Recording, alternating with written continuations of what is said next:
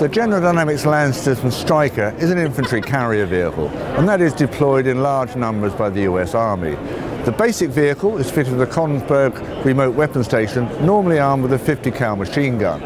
But things have moved on, the threat gets worse. So what do we have here? This is the latest Stryker. It is fitted with a Kongsberg MCT turret armed with a latest orbital ATK 30mm dual feed cannon and a 7.62mm machine gun. This is being deployed under an urgent need requirement, and the first unit to get it will be the 2nd Cavalry Regiment based in Germany. In addition to the 8 prototypes, a total of 83 production vehicles are being built, and that will be based on the latest Stryker. More powerful engine, upgraded suspension, and indeed the double V hull.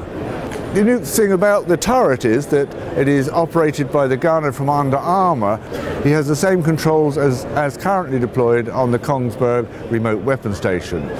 Also, unlike many other weapon stations, it can be loaded from Under Armour, which makes the gunner more survivable.